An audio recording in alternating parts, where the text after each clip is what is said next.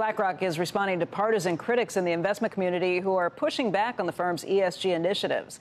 Leslie Picker joins us right now with more on that and the latest step that we've seen. Leslie.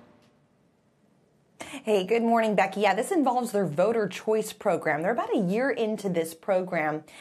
Something that Chairman and CEO Larry Fink says is part of a, quote, revolution in shareholder democracy. He's providing updates on the program to clients and corporate CEOs in a new letter that we obtained. The goal of voting choice was to give BlackRock's institutional clients, think pension funds and endowments, the options to vote on behalf of the stock that they hold through indexes, whereas historically, and to a certain extent that's still the case, voting decisions, including matters such as board composition, executive pay, and disclosure surrounding ESG issues, were outsourced to BlackRock's stewardship team. Now, Fink says in the letter that to date, clients representing 25% of the $1.8 trillion in eligible assets are enrolled in voting choice.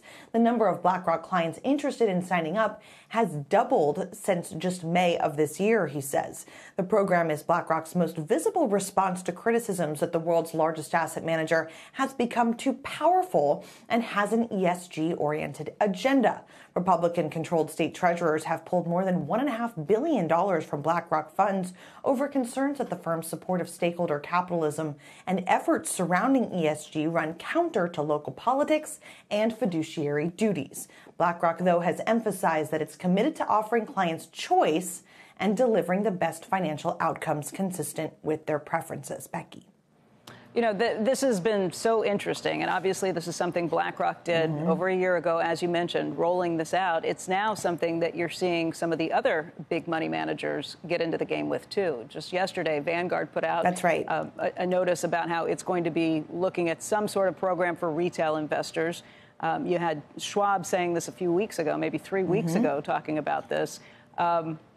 It's a very difficult proposition. It seems like it should be straightforward. If you supposedly own these shares, you should get to vote. But in reality, retail investors, all of us, own, if you have a mutual fund or an ETF, you own shares in that, not the underlying actual stock. And that's where it gets a little complicated.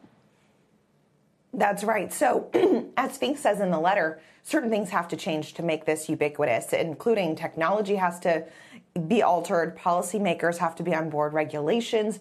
So basically, the reason why we're seeing 25% of eligible assets so far having, these institutional clients sign up for this is because, there are only a certain subset of the amount of assets that BlackRock manages that's even eligible due to hurdles, like you mentioned, such as regulation and technology. And so there has to be somewhat of a sea change of the whole ecosystem to see this become more popular and to become more ubiquitous. But he's confident that ultimately that's where they'll be, and that's kind of that next phase of shareholder democracy.